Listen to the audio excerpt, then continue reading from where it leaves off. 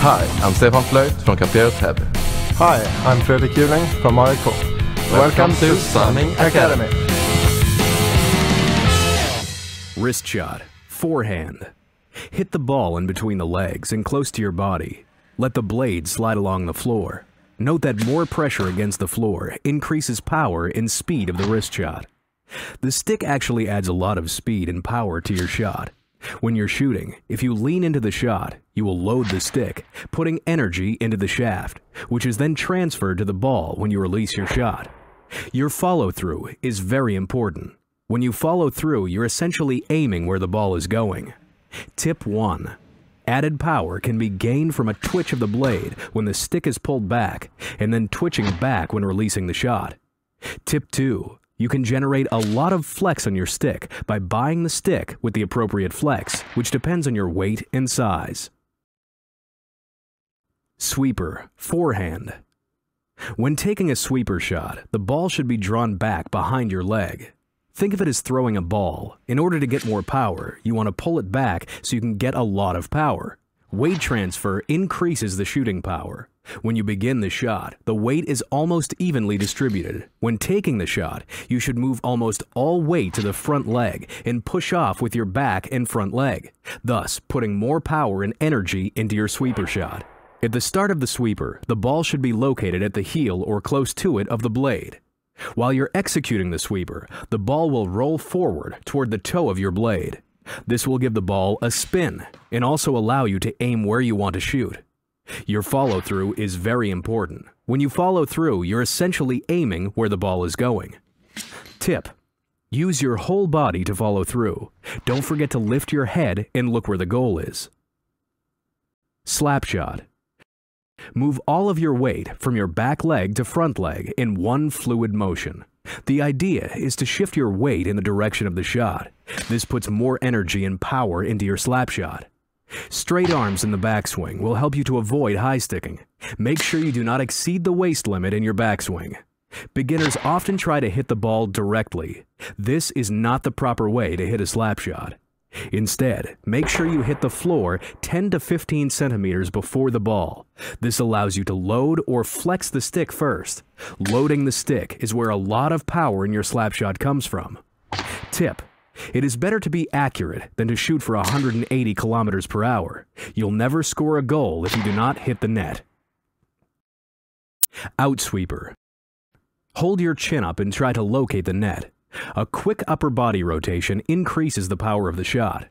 Do not be afraid to flex your weight on your stick, which will give you extra energy and power to your outsweeper. Make sure your upper body is rotating enough so you're not only using your arms when shooting. Turn up toward the net and strengthen the motion by pointing your stick towards the net, assuring your shot has the right direction. Insweeper. This shot is a combination of shooting feint and a sweeper shoot in one fluid motion, also called toe drag. Very useful when you have a defender in front of you or when having a penalty shot and you would like to shoot beside the defending wall. Tip: the more curve motion you can get, the more power you will get when shooting. Spinner-Forehand. This shot is used when you're positioned in the box standing with your back toward the net. Rotate and fire away the shot. Do not be afraid to flex your weight on your stick, which will give you extra energy and power to your spinner.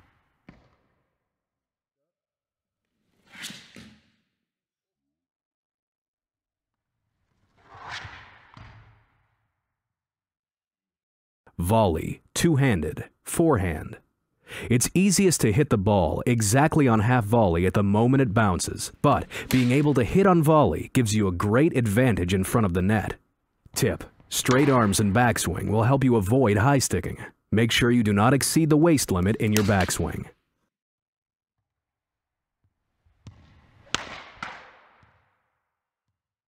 Volley, two-handed, backhand. It's easiest to hit the ball exactly on half volley at the moment it bounces, but being able to hit on volley gives you a great advantage in front of the net. Tip: straight arms in your backswing will help you to avoid high sticking. Make sure you do not exceed the waist limit in your backswing.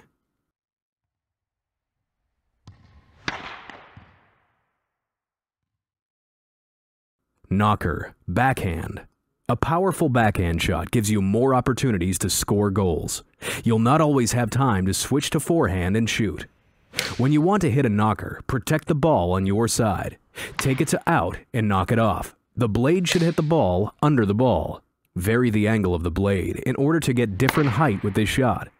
You want to hit the ball somewhere in between the heel and the middle of the blade, the flat spot. Backhand sweeper. Sometimes a quick forehand to backhand deke is the perfect way to beat a goalie. A player with a good backhand shot will be able to shoot the ball over the goalie's legs, top shelf, and score more goals.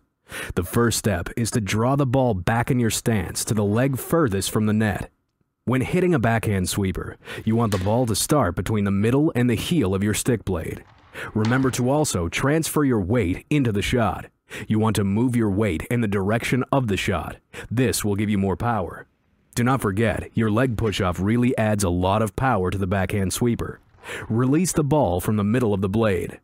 Tip: with a powerful backhand, you'll also roll your hands over to aim the shot, sort of like a snap and roll combined. Crusher, backhand. The backhand crusher is a difficult shot for both the defender and the goalie, as it's quick and unpredictable. Frederick smacks the ball at an angle from above. The pressure you will get will lift the ball up and fire it away. The shot is hard and often surprising.